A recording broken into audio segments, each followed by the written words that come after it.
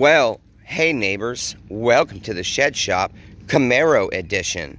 I was just given this car by one of my loyal customers. He's an older neighbor. He worked on power lines for 40 years whilst owning his own home improvement business. And he called me up the other day and he says, "You know that red Camaro in my driveway?" And I said, "Yeah, I know which one you're talking about," because he's got like 15 cars. And he says, "The T-top one." I said, "Okay, well, I didn't know it was a T-top, but yeah, I know what car you're talking about." And he says, "I want you to have it." And I said, "Are you chatting me, neighbor?" And he said, "No." He says, "You're a really good friend, and good friends are hard to come by." He says, "You treat me and my wife real nice." And he says, "I called and checked on him when he got sick more than anybody else, including his whole family. And so, we've got some seat rippage, okay? But overall, the interior looks decent. The radio's gone. Some other stuff is gone.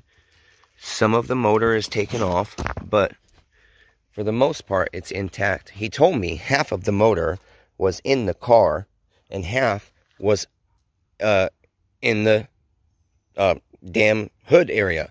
But the motor is intact. It's just everything around it that's not intact. Apparently, somebody was driving this car, and he lent it to one of his friends who was a junkie, and apparently broke down on the side of the road.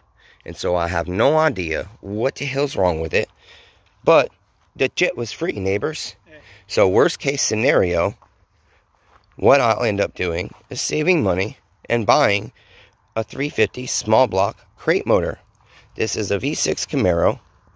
It's got very nice tires and wheels on it. And the chit was free.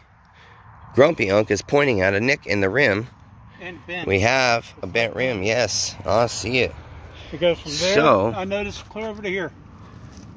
So we'll have to get a new rim probably, but that's okay. No big deal. Again, the chit was free, neighbors. So, until next time, be kind to one another.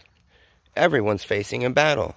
Chainsaw Redeemer finally got a little bit of good karma, even though it's just another project, because his damn van blew the head gasket after I put dozens of hours of work and thousands of dollars into it. So say goodbye, fatty buntings.